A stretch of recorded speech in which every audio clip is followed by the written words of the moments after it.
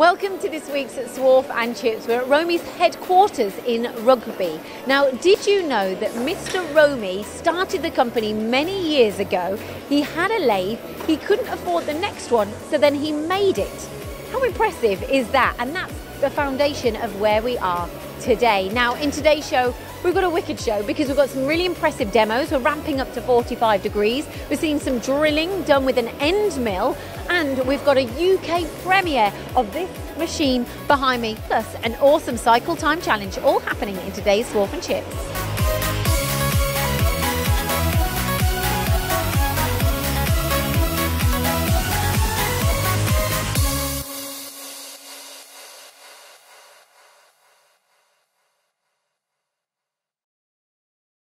Now, what I did fail to mention to you was the fact that we're actually at their very busy open house and everyone's watching behind the cameras now. So anyway, let's start. Gio, what do you love about Romi?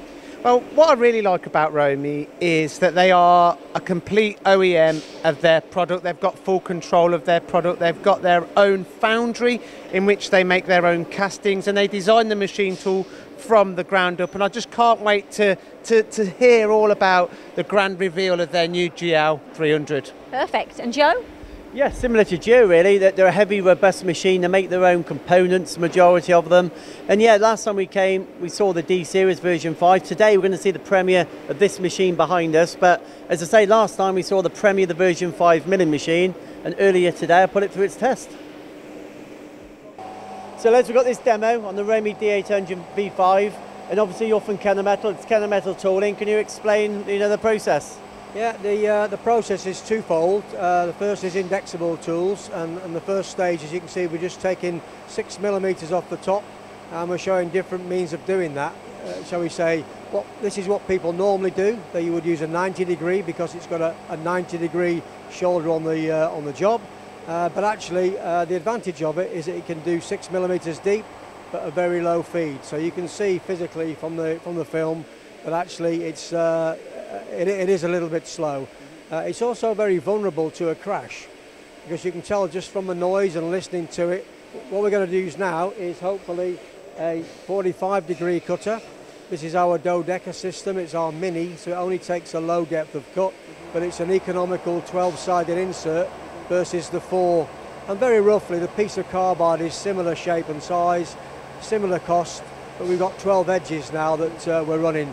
So this has got to do 2 passes, but actually the feed rate is 50% higher due to the 45 degree angle. And like you say, it's more economy, it's also a more stable process, but we're also showing off the rigidity of the machine, aren't we? It's okay saying we're running at these impressive feed rates, it's about the machine. It is, yes. The rigidity of the machine helps because it's a brand new machine, of course, and that's not a luxury that we have too often, or I have too often. But what will happen here is that what's also affecting us here is the direction that the forces are going in. So at 45, they're a half up and down. Now with the round, which is the next one that comes in here now, this is our recommendation. It's our recommendation to machine with really. You'll see that we're able to make a compensation, but we're also, by our choice, we're putting more forces up the spindle.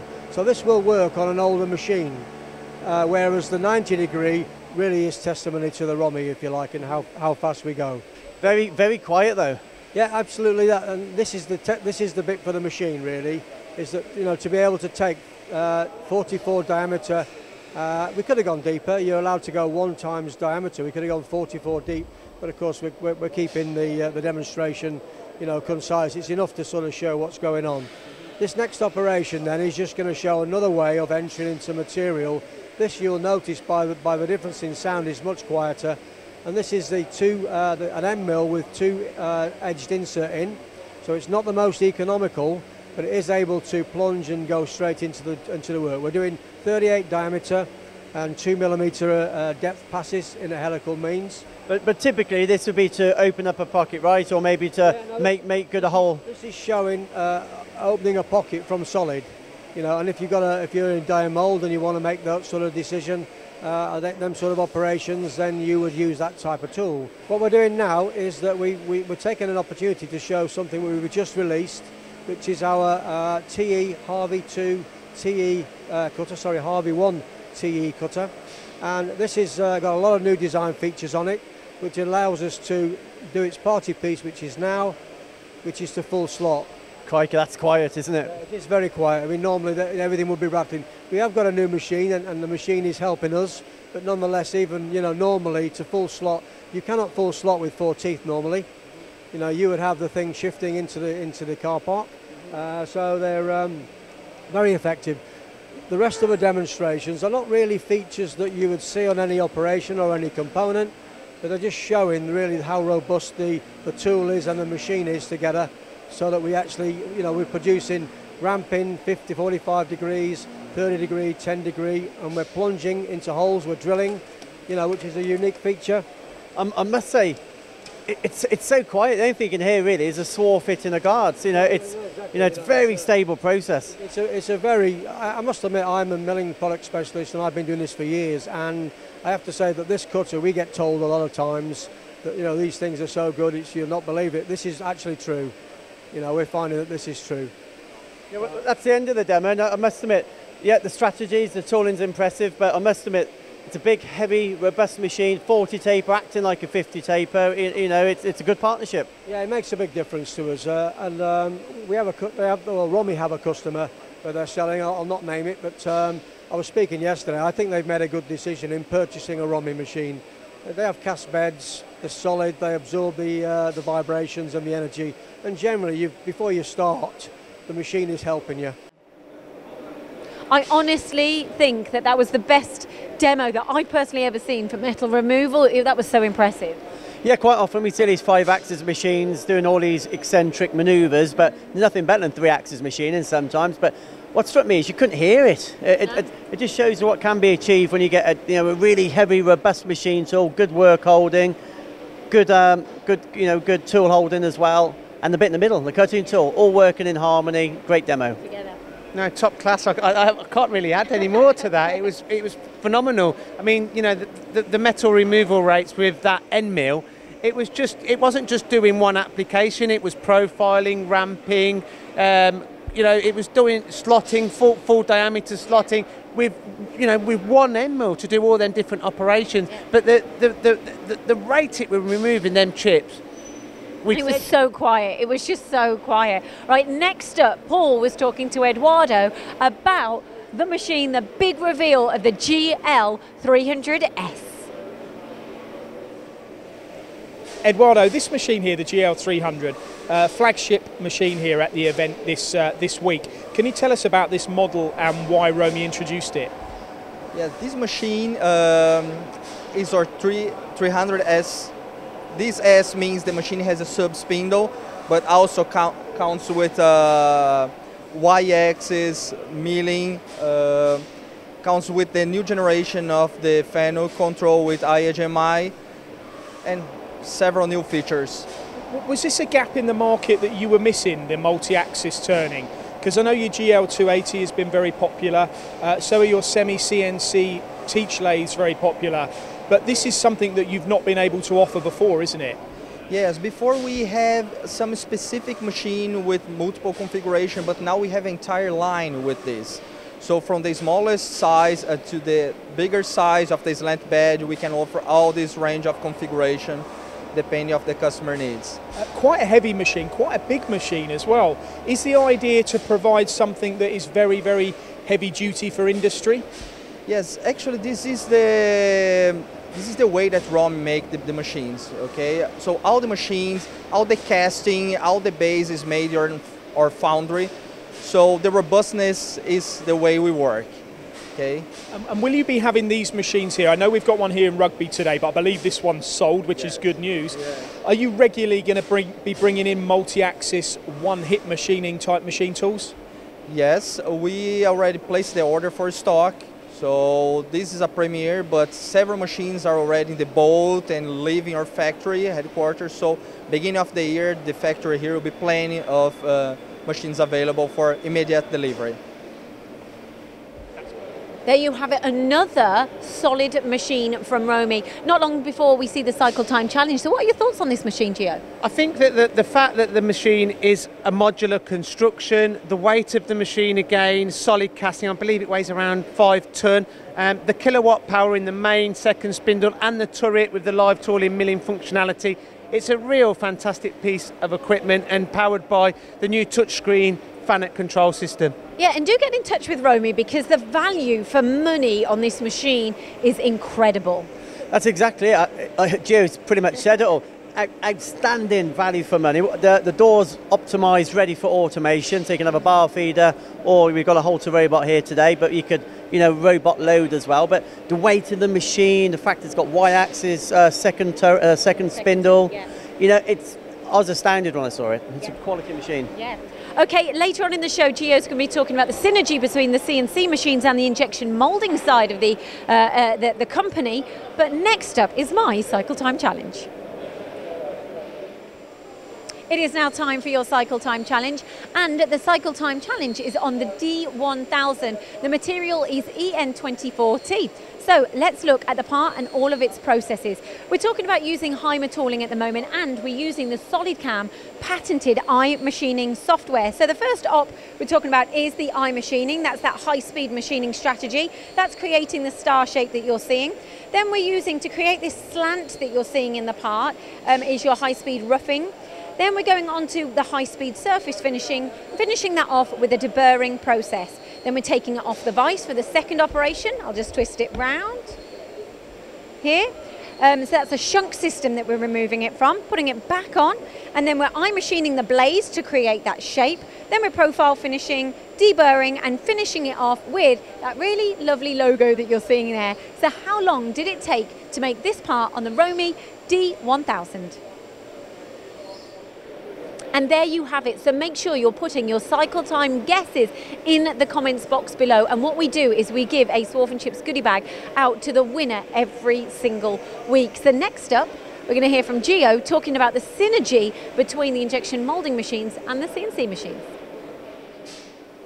I want to find out now about the synergy between the machine tools and the injection moulding machine tools. Now, Neil, you're the perfect person to talk to. If I was Mr. End User manufacturing mould tools on my milling machines, why wouldn't I then look to actually start producing moulds on injection moulding machines? Exactly, and that's what Romi's really good at. So with our company doing the machining centres, they can then produce the tools, and the knowledge and the skill that we have to build a machining centre is also in an injection moulding machine. So we know we've got the strength, the durability and the rigidity in the machine, so it's going to last as long as a machining centre. So I'm Mr. End User and I'm using a D800 to produce mould tools on a frequent basis, but now I'm looking at the injection moulding process and I want to start moulding components and selling them. I approach you and ask you, how can I get into this arena? What questions would you ask me? So there's a number of questions we need to know. So we need to know what the material is that's going to be running through the machine. What size is the tool that's going to be going into the machine? What is the actual product that you're going to make? What is the flow length that's going to be required to make that product? What is the wall thickness that's going to be of that product? How many zones is the hot runner system going to be on the tool? Is there any core pulling that's going to be required on the tool? How are we going to get the material to the machine?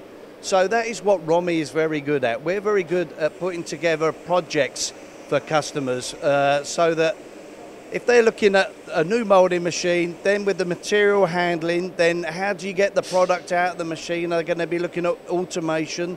What type of automation is going to be required? And Romi, working with our key suppliers, are very good at putting this team together, sitting down with the customer and giving the customer basically what he wants, but allowing him to carry on running his own business, and then we will just project manage the whole lot for him. So effectively you're talking about supplying not just an injection moulding machine, but a complete solution, a turnkey package with automation if necessary. Exactly. So from the machine behind us, you can see how we put together a two-shot machine doing two different materials, using the automation as well to get that product out.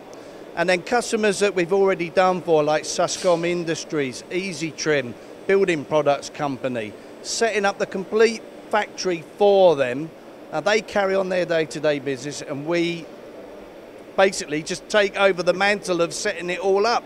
No stress for them. So effectively, what you've installed is a money printing machine. Basically, yes, it is. It's just like the Richard Branson with Virgin. When the planes are in the air, they're making him money. When on the ground, they're not.